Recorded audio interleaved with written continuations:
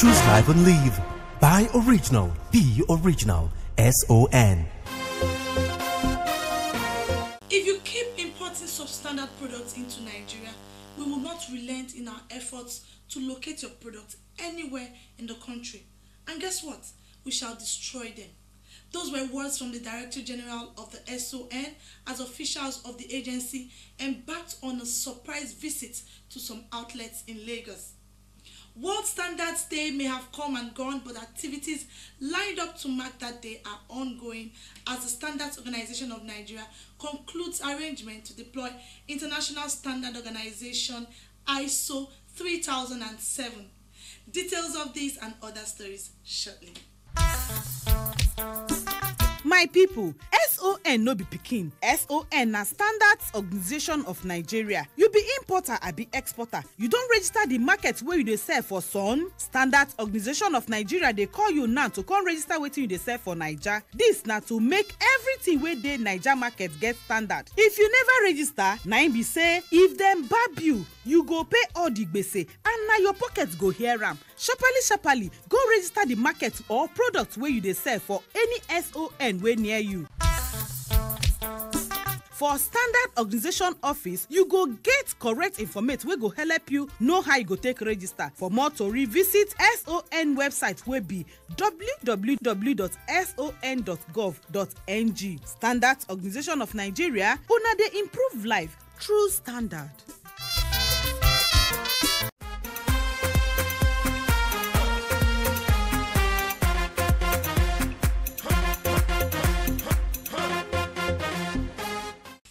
Welcome to the program, and my pleasure bringing it to you. My name is E018.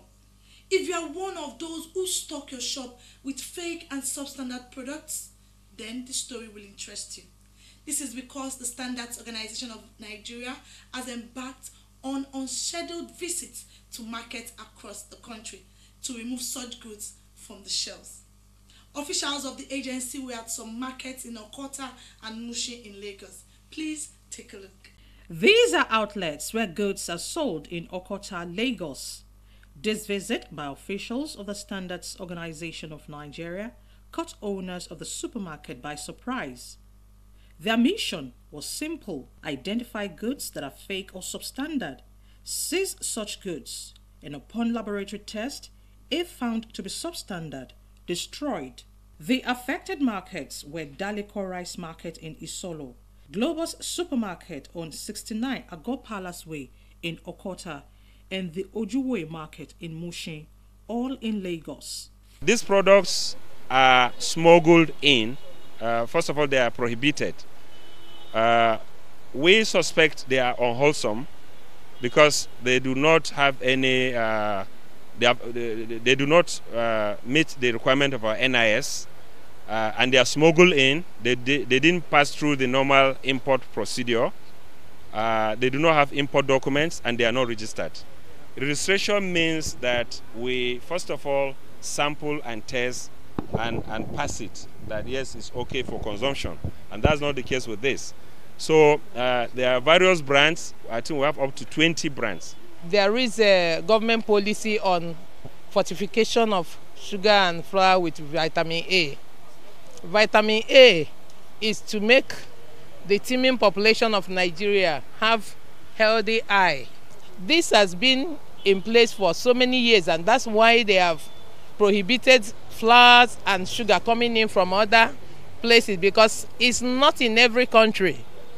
And without this fortification, children, adults, everybody partake in taking sugar and flour, and we continue having blindness in the country. If you look at all the sugar imported, you will not see the emblem, the eye, which is synonymous with the sugar and flour manufactured in Nigeria. You will see the big eye showing you that it's fortified with vitamin A. And that is why we are mopping them up. That is a mandatory policy of federal government. The SON sealed some shops and evacuated some food items found to be substandard. These seized spaghetti were imported into the country. According to the head of the inspection team, Isa Sulaiman, The raid is a deliberate and conscious exercise by the SON to protect consumers from what he described as dangerous products and encourage local manufacturers. We do not have any record of their registration because in the first place they are prohibited. So since they are prohibited, that means you do not even have that opportunity to subject them to regulation. So as far as we are concerned, these products do not meet the requirements of our standards. We have sampled them in the past, we have done some tests on them, and so I'm sure even the owners, the retailers or the supermarket owners are aware that these products are not supposed to be on their shelf. So these are some of the questions they are going to tell us. They will answer those questions. How did they come about them? How were they able to bring them in without any documentation? Because so far we've been here for quite some time, no any document was shown to us of how these products got to Nigeria and on the shelf here. So we are putting this warehouse on hold.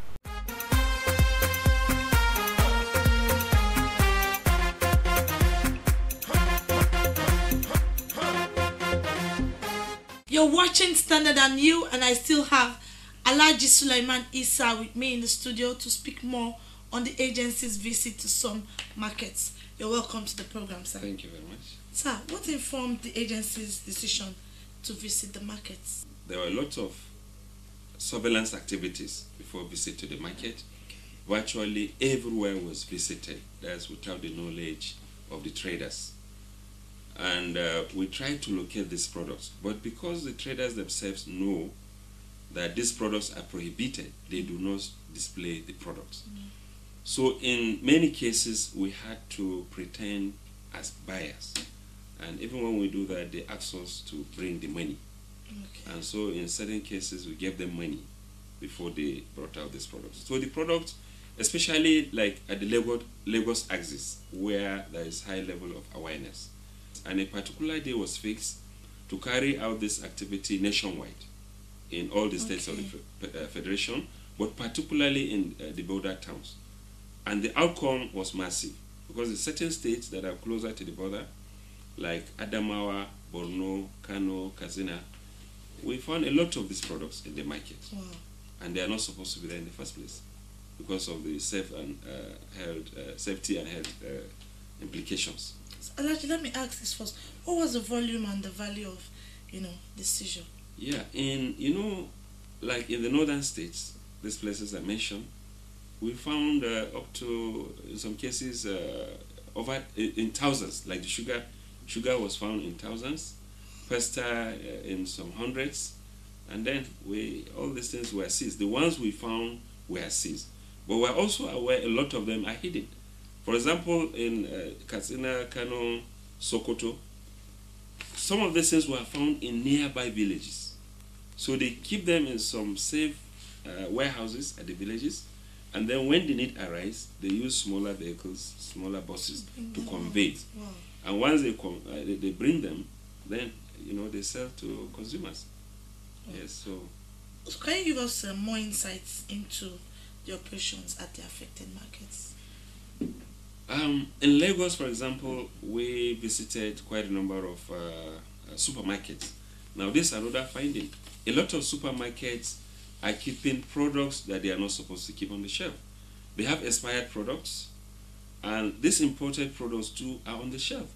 So a particular supermarket, but they don't keep them in cartons also. Okay. But we found a warehouse where we found almost 1,000 of the pasta. And the brands, they have various imported brands. We have the brands, they have different, I think there are up to 20 different brands that were imported.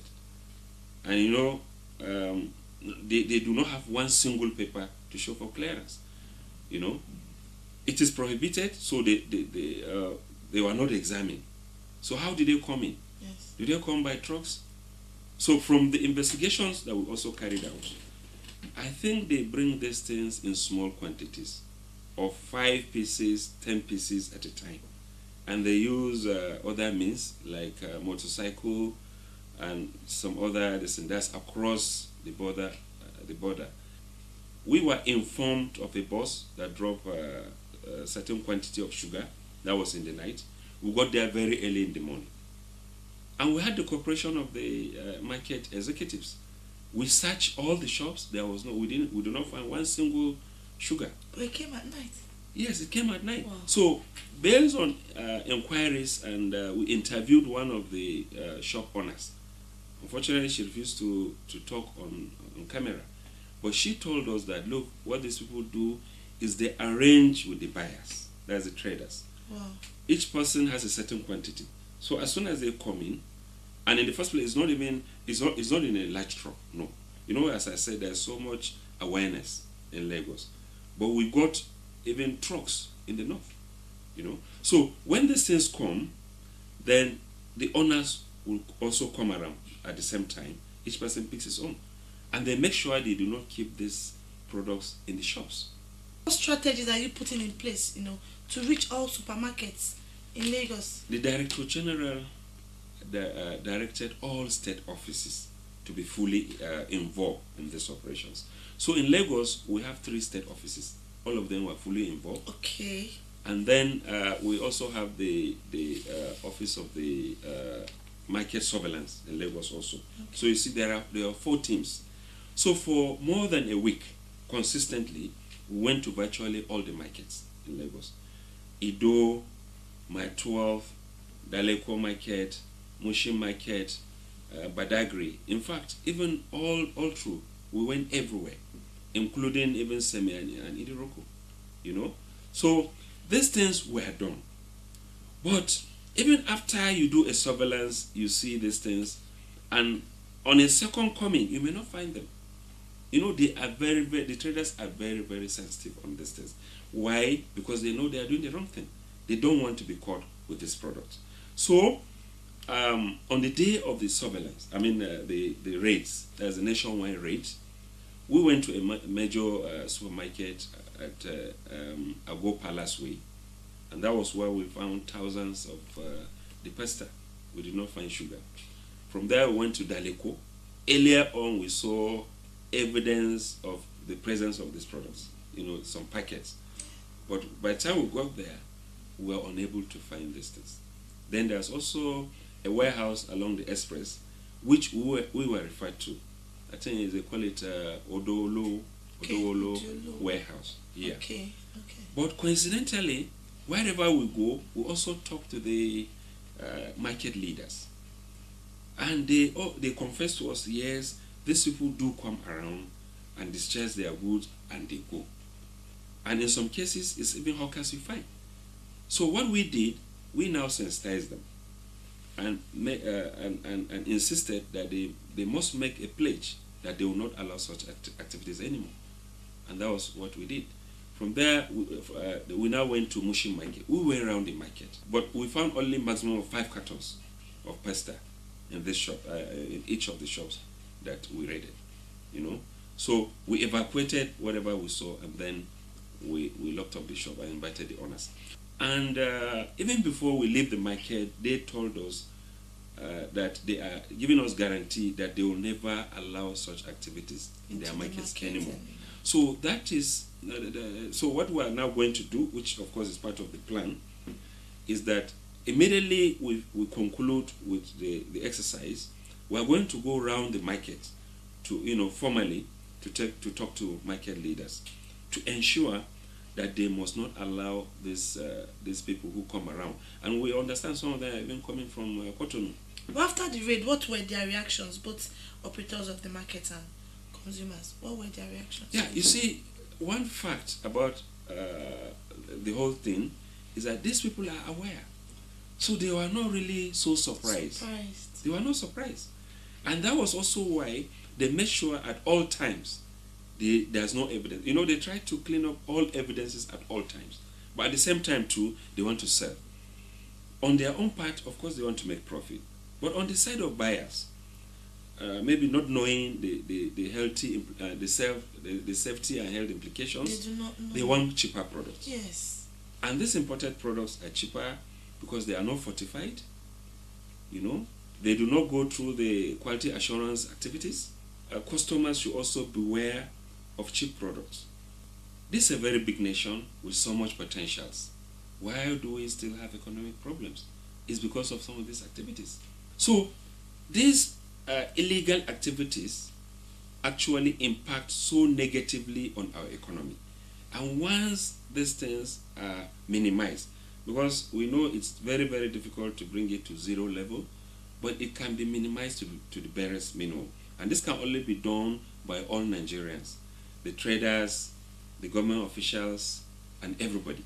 And that's the only way that our economy will improve, our children will have jobs to do, and all that. And also, you know, the local industry, because it's a government policy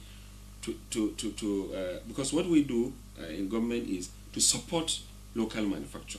It is very, very important. And even where they are having some issues of quality, because we are consistently with them at all times, these things are always solved.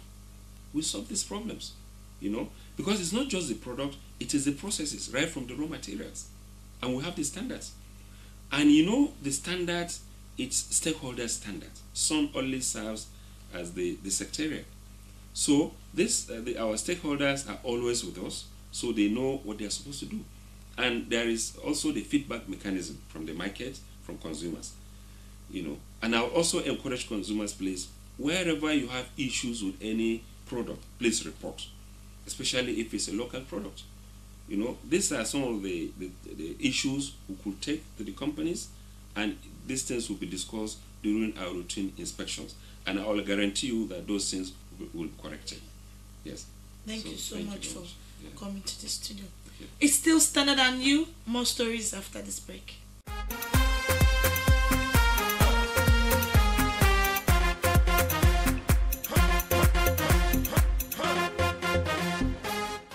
As part of efforts to ensure the takeoff of emerging smart cities in Nigeria, the Standards Organization of Nigeria is concluding arrangements to deploy ISO standard 3700 technology. It's an emerging instrument for the development of smart cities across the globe, with guidelines in the management of smart cities. Smart mobility through efficient public transportation, reduction in traffic, prevention and quick detection of accidents, smart and renewable energy deployment, security solutions, treatment of effluent and smart healthcare provisions are some of the issues that should interest us in the discussions at this occasion and others in the near future. The vexed issues of building collapses, fire disasters, flooding, improper waste management, and the like will be adequately dealt with. Director General of the Standards Organization of Nigeria, Osita Aboluma, explained that such standard will be in the overall interest of all, adding that it will make Nigeria cities smarter. We are deploying standards to articulate, to actively solve these challenges of, for instance, poor sewage management, poor electricity, poor road traffic. We deploy sensors, we deploy technologies to manage traffic, to manage energy, to generally discharge the core mandate of SON, that is improving life through standards.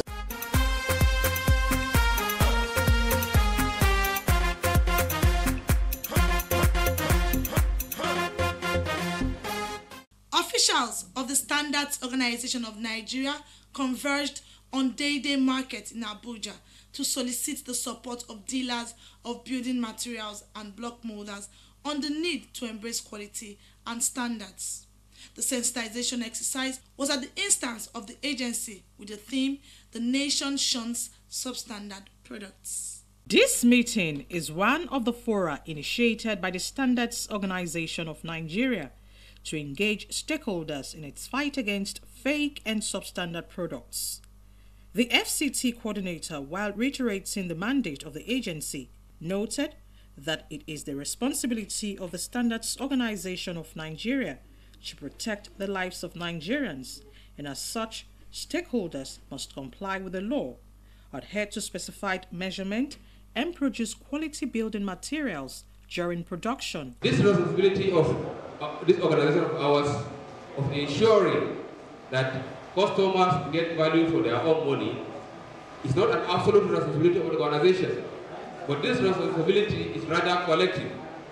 Each and every citizen who has the interest of this nation at heart must, and I repeat it, he must collaborate with this standard organization of Nigeria for us to achieve this mandate. Let us sit down and reason together. Let us see how we can save this nation by shunning substandard products. Some dealers also comment on the essence of the forum. Stationing your people there at the point of manufacturing will make the job easier for you people. The sensitization workshop, which held simultaneously across the country, also saw stakeholders in the building industry in Ota, Ogun State, chart a way forward on how to reduce the prevalence of building collapse. SON from now will be visiting construction sites whereby any materials of constructions that is used in a site that is found to be substandard will be seized at that site and the construction will be stopped. SON is going to partner with them, we're going to work with them, we're going to work in collaboration with their unions, their executive, and ensure that there is a change attitude in the building sector. The SON says it will not compromise on its commitment to standard, especially in the building sector.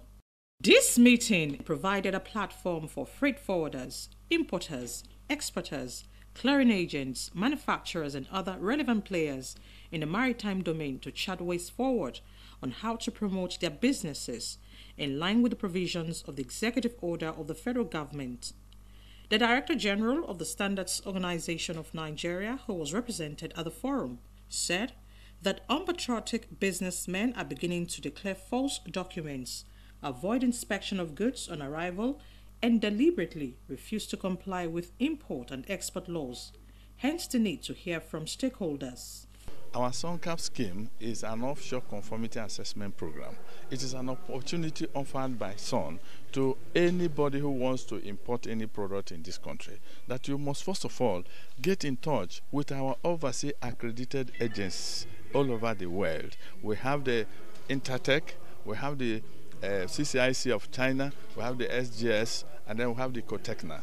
These are 4 world-class testing companies that have been engaged by the Standards Organization of Nigeria to ensure that goods coming into this country comply with the requirements of the standard. And so if anybody makes use of the opportunity of making sure that what you want to bring into this country passes through these our agents, you will be sure that you'll be properly guided. And when the goods come into this country, we'll give them smooth access into the country. That is the ease of doing business. He also reminded the gathering that the agency will not relent in its effort in checking illicit trading. This, he emphasized, is aimed at putting a stop to the importation and distribution of fake goods through unauthorized routes. They have not been tested, they have not been validated in terms of their characteristics. And that is why SON is saying that we cannot allow non-compliant trade in Nigeria. Anybody who wants to import must import along our conformity assessment programs. The representative of the Director General urged the players to register their products with the agency for traceability, get acquainted with the SONCAP and MANCAP schemes, and always seek clarification on issues about the schemes with the agency.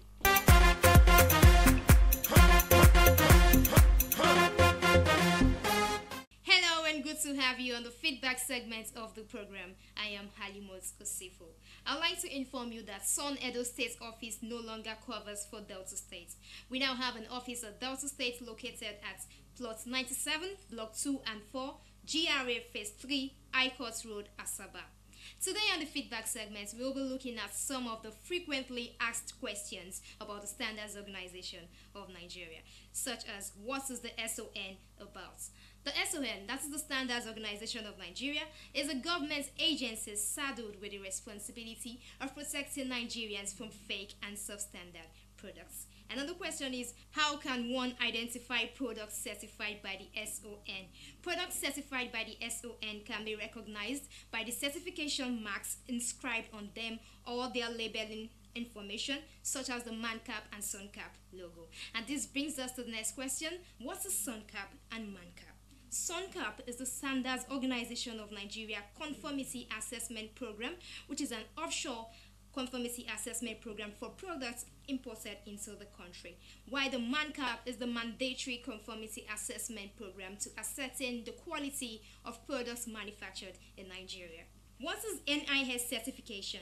The NIS certification is the award given to locally manufactured products after passing through rigorous analytical process. The recipients of the NIS mark are consistently monitored to ensure that they retain their quality level. Otherwise, the award is withdrawn. How can a company be certified? For a company to be certified, it must address all the requirements of the standard being certified to. You can visit our website www.sun.gov.ng for more information about that. And that's it on the feedback segment of the program. You can call us or send us a message on the number 0705-972-4455. Follow us on Facebook at Standard and You, Instagram and Twitter at Standard and You _. You can also send a mail to the address thestandardandyou@gmail.com. Join us next week for another interesting episode. Enjoy the rest of the day.